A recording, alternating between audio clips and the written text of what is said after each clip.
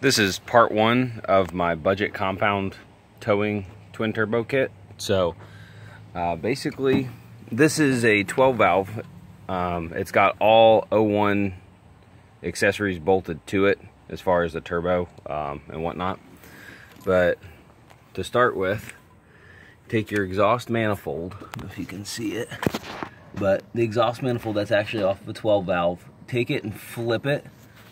Let's see if we can get this up in here where you can see.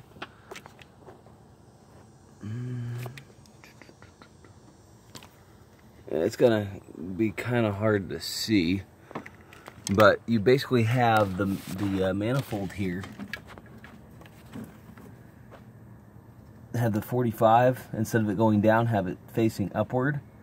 Okay, I'll explain the spacer here in a minute, but that way you don't have to go buy a brand new manifold for, you know, $600, and then you'll have to reclock this turbo here. This is the stock hx35, and the thing with this is if you bolt it in without that spacer I just showed you right there, if you bolt it in without that spacer right here, when you try to clock it, it'll hit your exhaust manifold. You'll only be able to clock it to where your outlet pipe will be like right about here. So what you have to do is reclock it, put that spacer in first, and then reclock it, and it'll be able to come a lot further down. What's holding me up now from it going further is the tabs where the old wastegate sat. I gotta pull this back off, trim all this down real nice, because I want to rotate it a little bit further down. To reclock it, this is a spring clip.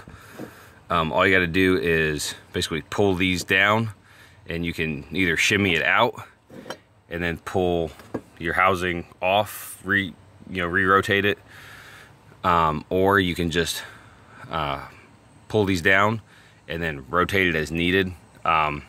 This spring clip tends to back out pretty easily once it's pushed down. So my advice is go ahead and push it down, pull it out, rotate it, and then get it where you want. Now mine weren't bent like this. Mine were actually bent way further down, so my vice grips or my channel locks kept slipping off. So what I did was I finally was able to get it off. I actually heated mine up with a little mini torch and then just bent them back. So now when I put my vice grips on there, real easy, they don't slip off, a lot nicer. Just I spent several hours trying to get it back on before I heated it up, so just a tip. That is the stock oil feed line, as you can see, because I had to adapt in my other video the 12 valve conversion. I had to, it explains it in there, but basically I had to adapt 01 Boss O-ring to 12 valve NPT. So I got to figure that out, because my other oil feed line for my bottom turbo down here is going to either have to tee in here or tee into this one over here, which is your hx35 line. But you can use a stock one. You can see the length is just fine. It'll be out of the way plenty. This is the hx35 I'll be using. I just got it kind of moved out of the way right now because it weighs about 55 pounds, and I got some other fitment stuff, and this was just kind of in the way, so I just moved it out of the way for the time being. Another thing that you will need to get is you can either do some sort of an external wastegate, whatnot, and block this off, or what I'm planning on doing is get one of the spring actuators off from online, and basically just attach it so that way it's held closed, and then you'll have, when it gets to the preset spring tension, it'll be able to open it. So, but so far that is